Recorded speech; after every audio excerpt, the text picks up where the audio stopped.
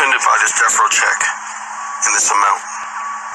As much work as I did for these sons of bitches, I just feel like the respect factor is just crazy. There is none. So, to show you what your money means to me, Mr. Death Row Records, all the Tupac shit I did, help with the Dog Pound Project. Devil, you are a bitch.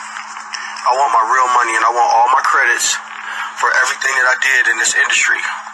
All the songs, including Hot in Here by Nelly and Pharrell. I want my credit for that being Get Naked. I want my credit from Kendrick Lamar for, and there's no disrespect to Kendrick. I love you guys, TDE. You guys are awesome. But the fact that y'all left my credit off of King Kunta was crazy.